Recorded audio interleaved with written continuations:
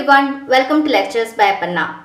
In today's video, we will discuss the terms baseband signals and passband signals. These are two terms that are commonly used in communication systems. First, let us see baseband signal. The message signal that is generated from an information source is known as baseband signal. They can be both analog signal and digital signal.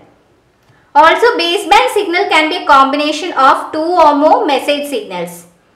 If the baseband signal is transmitted directly, then it is known as baseband transmission.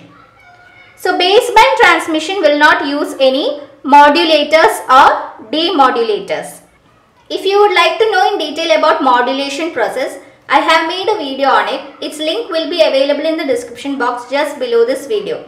So, you can check it out if you are interested. Baseband transmission is preferred for short distance.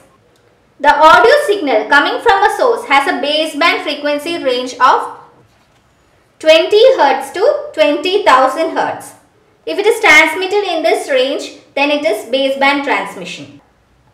Now, if the message signal coming from the information source is passed through a modulator and you get a modulated signal, then that transmission is called passband transmission. And the modulated signal that you get after the process of modulation is called passband signal. Passband signal. An audio signal after modulation will come to higher frequency range, which is radio frequency range. Then it is transmitted. So, passband signals will be in a high frequency range. Baseband signals will be in a low frequency range. Also, baseband signals are having higher risk of being affected by noise signals than the passband signals. So, these are some basic differences between baseband signals and passband signals.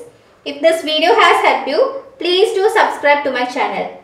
Also, don't forget to like and share this video. Thank you.